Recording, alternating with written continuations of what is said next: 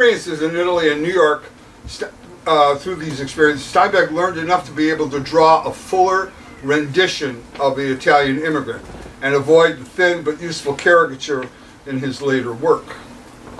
There are no other appearances of Italians in Steinbeck's fiction, and where we do find references to Italy and Italians are in his World War II reporting, in which he meets Luigi the bartender on the Isle of Capri, and a few mentions in his travel essays about Italy during the 1950s. From one of these travel reports, he finds humor in describing how he got around the country without speaking the language, and he writes, "Neither my wife nor I can speak Italian, but we took up a tourist sign language which consists of one gesture. If you are explaining something in English to a man who understands only Italian, you speak very loudly and slowly, grimacing as you speak. At the same time, you put your forefinger and thumb together, make a gentle downward pulling motion as though you were milking a mouse into the palm of your hand. I don't know what it signifies, but everybody else does."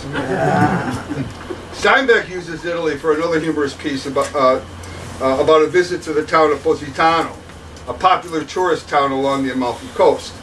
And finally, he mentions Italians in a list of American minorities who, after experiencing the traumas of once being the exploited and abused newcomers to the U.S., eventually, quote, join the majority and indulge in the accepted upper caste practice of rumbling some newer group. Ultimately, Steinbeck's Italians reflect a growing sophistication in Steinbeck's philosophy of the role that minorities have played in populating and challenging the definition of what it means to be an American. And I think a lot of that had to do because he probably met more Italians when he moved out this way. Now, I want to shift into Pietro di Donato. Why? Because, you know, also being a Long Island writer and being always in the shadow, as he is today, in today's talk, he's in the shadow of Steinbeck in a sense. I believe it is that I know Steinbeck read Di Donato, and Di Donato read Steinbeck because they were, you know, arch enemies in a sense that they were at least fighting each other for the attention. They both had bestsellers. There's no encounters between them. There's no letters between them. But you could tell in their writing, when, you know, I've been reading both of these writers for the better part of 40, 50 years, and the more you read one, the more you see him in the other. And it wasn't like they studied together, but you could tell just from them reading each other. Now, how many people know anything about Pietro di Donato? All right, good. Canio, you do, so you have the right to fall asleep right now. Pietro di Donato is among a handful of Italian-American writers who joined the Communist Party, which he did at the age of 16 on the night that Sacco and Vanzetti were executed. He took up writing during a period in which he was out of work. His first short story, Christ in Concrete, which dramatized the early death of his father in a construction accident, was published in Esquire magazine in March of 1937, and the next year reprinted in Edward O'Brien's Best Short Stories of 1938. What's going on in American culture at this time is the worker writer. They're interested in what the worker has to say about the world and their ability to write. Within 2 years, this short story grows into a novel. Publishers came and said, "We want this guy." You know, Di Donato was a bricklayer, and I'll tell you a little bit about why he became a bricklayer in the novel. Published in 1930, becomes the main selection of the Book of the Month Club in 1939, chosen over Steinbeck's Grapes of Wrath. And the literary community at the time was, who is this guy? You know, Steinbeck had been around. Steinbeck had earned his dues. 4 years before this, he had written Tortilla Flat and so on. So the Grapes of Wrath is this great kind of, but Steinbeck was not a worker writer. He was a writer who wrote about workers. Di Donato never intended to be a writer, but the novel's success placed him in a national spotlight. Only recently have critics begun to realize the true revolutionary figure that he was. Yet, despite his absence in critical studies of American writers, Di Donato is perhaps the most well-known of the early Italian-American writers because of the impact Christ in Concrete had and still continues to have on its readers. People have referred to him as the grandfather of Italian American literature. And now they're doing things like flying people like me over to Italy to teach in American studies classes these novels, because the Italians who maybe have read them, maybe haven't read them, see that the young kids are interested in this story, whereas the professors weren't, I can tell you. For many critics, Di Donato's first novel has become the prototypical Italian-American novel. His Italianità becomes the most obvious through the novel's diction. Di Donato's word choice and word order has been pointed out in several articles. They recreate the rhythms and sonority of the Italian language. Now, there's many different registers. I've written about this, a lot of people have. I'm not going to go into a great thing about it. I just want to alert you to, he uses the thee, the thy, the they, which comes from where? The Bible, the influence of the Bible, that diction. And he does it when he wants to elevate what it is somebody has to say. And then he uses broken English, and he'll use Italian, the Italian language, words that are in Italian, but he's more likely to use a stilted, broken word order, you know, because Italian is an inflected language. It doesn't make a difference where you put the noun and the adjective. And so he does that in ways. And he'll literally translate Italian sayings so that you will not think, you'll say, well, what the heck is going on here? There's a curse that he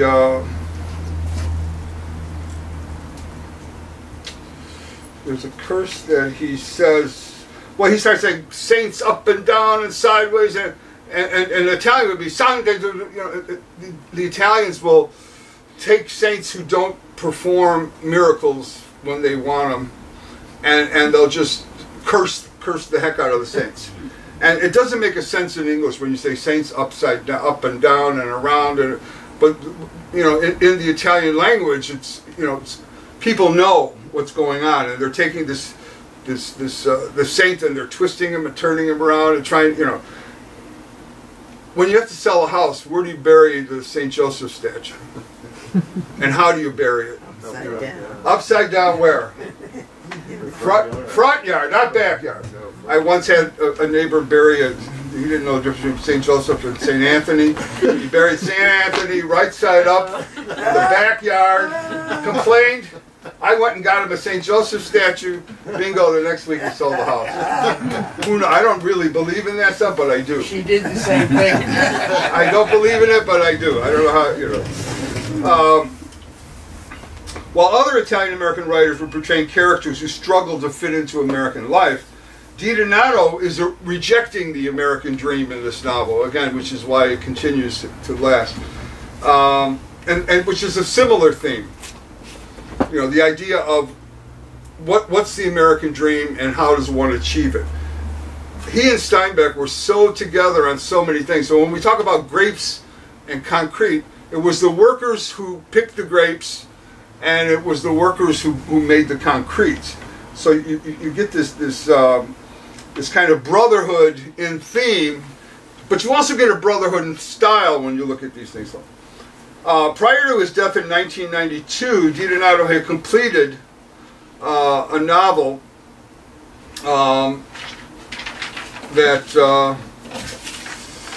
called The American Gospels, which you can find online. We're trying to get it printed. It was never printed. In which Christ, in the form of a black woman, comes to earth at the end of the world to cast judgment on key historical figures of contemporary America. This theme of Christ as a woman can be found in much of what Di Donato has written. And it is a theme that is usually left in the shadow of the more obvious interpretations of his work. But I think it's a theme that needs to be explored even more. And the reason he does this is because his Catholicism has its roots in pre-Christian matriarchal worship.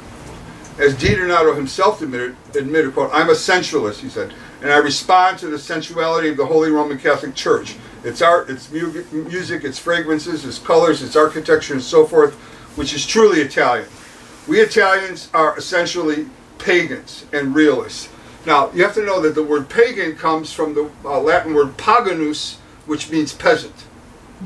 And so the idea of being a pagan should not have all that kind of black devil connection that we try to put on it sometimes. It was a way of saying, you peasants don't understand, you peasants don't underlong, unless you convert to this religion here, this Christianity.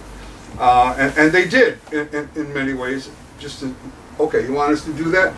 You know, how about this woman? Oh, she could be the mother of Christ. Okay, we're going to keep worshiping, which is why the Italians continue to worship all these statues of Madonnas and women. But it goes way back before Christ, many of these statues.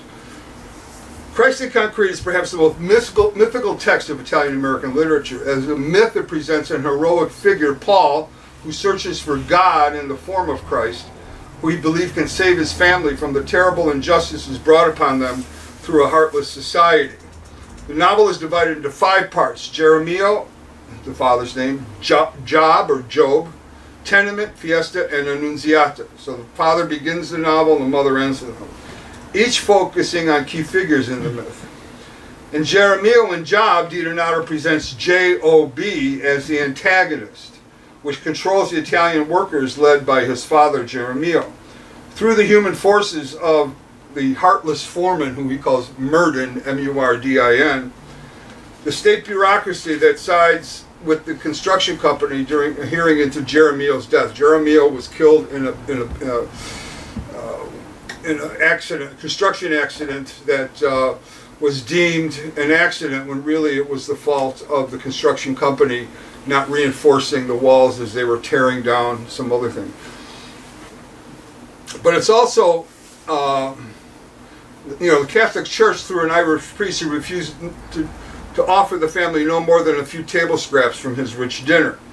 Job, which never appears with the expected articles, like he went to the job or let's look for a job, is depicted as a living thing, quote, that loomed up damp, shivery gray, its giant members waiting. So Job becomes this kind of monster. Job serves as the means by which, quote, America beautiful will eat you and spit your bones into the earth's hole.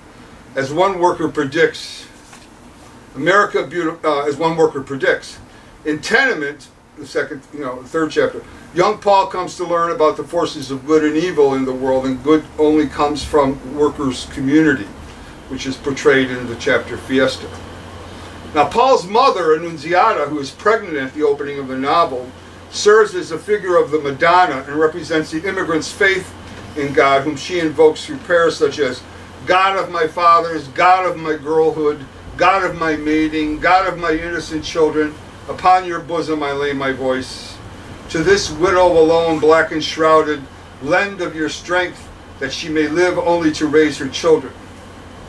In this chapter devoted to her widowhood, Annunziata attempts to raise her children according to this Christian myth, but in the process she loses her son, and the faith she hopes to pass on to him through recollections of her husband's show of faith.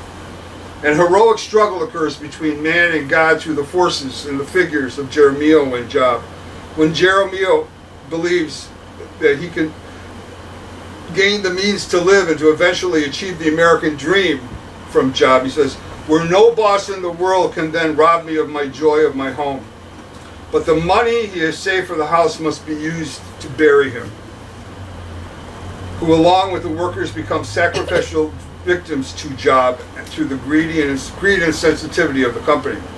As Paul begins to take up the struggle where his father left off through death, he begins to see through the mass mechanism of this myth and realizes the only way to beat Job is to become part of the system to fight it.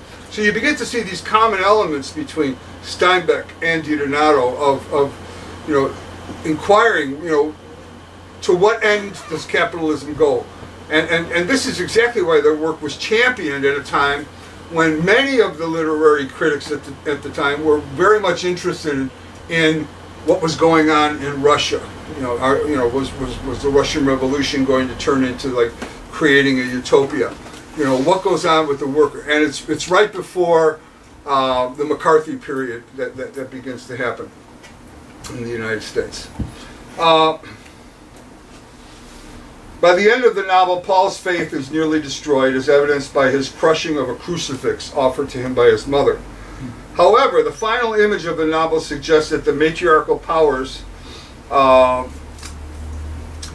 still there for her children to follow, and that they should follow them. But this haunting image can also suggest that the mother has become the new Christ, who, in witnessing what America has done to her son, dies, and through her death frees her son from the burden of his Catholic past. This death is the mother's death is quite different from that of the father. The father's death led Paul in search of Christ. His mother's death sends him in search of something beyond Christ. His rejection of Christ as a means to survive in this world contributes to his mother's collapse. She just can't take it. She then becomes the basis for a new faith, a faith in himself, a faith that his mother urges her children toward as she tells them to love, love, love, ever love our Paul. For Dieter, this figure of the dying mother replaces Christ as the figure through which man can redeem himself. There's no redemption through the father. For if Paul stays in the system, if he continues to interact with Job, he will end up sharing the same destiny as his father. In fact, his godfather also dies on a job later on. By directing his character's rage at the employers who exploit immigrant laborers, Pietro Dieter argues for a solidarity among American workers and requires that they look to each other to solve their problems. Just as it is the Italian community through the extended family that keeps Jeremiel's family together, it is the extended family of the workers that must help each other. Dieter rewriting of the myth of Christ, while leading him away from organized Roman Catholicism, leads him more towards the peasant pagan culture of his past.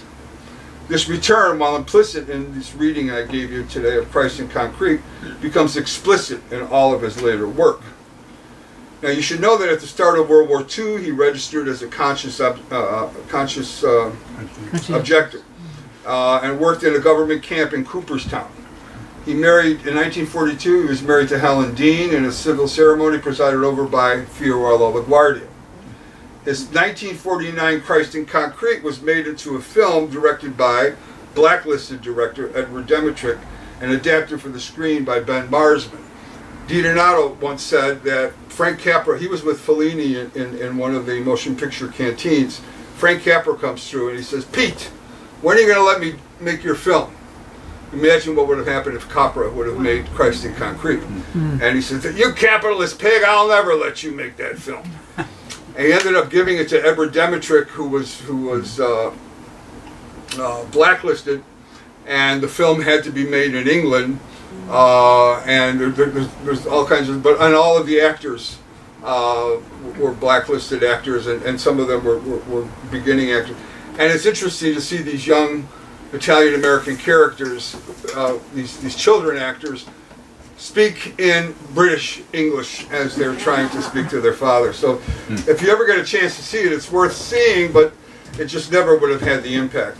And they had to sneak it back into the United States. Well, they couldn't use the title Christ in Concrete. The British censors wouldn't let them use the word Christ in the title. So it became Give Us This Day. And when they had to sneak it back into the United States, they snuck it back as Salt to the Devil. It won an award in 1949 Venice Film Festival, but it's as far as it went. Dieter's final novel was an attempt to resolve some of the sacred profane dilemma, but still has yet to be published. It's been set, it's been rejected by a lot of different places, but we have, I'm one of the people who is working on publishing it, but we're working on it.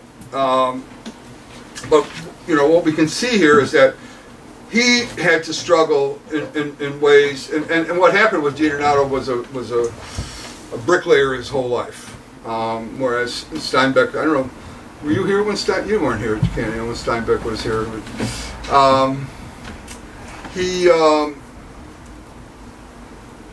He didn't have to go back to manual labor, where Pietro Dieter always worked as a laborer. In fact, his was one house in Setauket that I had always hoped that people would say, why? Because he built a lot. He built the whole house himself. Plus he built the wall, but But from what I understand from the sons, when they had to sell the house, everything went with it, and it's been adapted, and people have changed it, and so on and so forth. So what you'll see then is this kind of affinity that I'm not even sure the two writers saw in their own life. The use of the same kind of stylistic work that was done, the techniques that were used in their writing. Well, subject matter certainly they would have seen and agreed upon. But I think by looking at Steinbeck's use of, you see this growth in Steinbeck, but you also see, I think, some of the influence that he might have had from Dieter now in terms of depicting the Italians. So I think I'm done. I think I've said enough. If you have any comments or questions.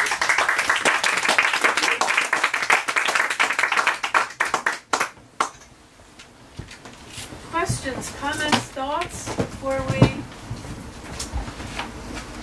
go our ways? Insights? Charles, please, yeah. I'm interested in this question of why Italians have such a low profile. A friend of ours, Joseph Pietro, whom you must be familiar with, couldn't even get an obituary in the New York Times. He was friends with Francis Winwall, who died in 1985, wrote more than 30 books. Thank you so much. Right? Neither was she recognized, and no biographies exist for these people. Then you go back to what you were talking about Vietnam. He's off the radar. It seems like there's a concern. Giuliani was the president of the Catholic Poetry Society of America, and yet still, like you said, could not get an obit. His brother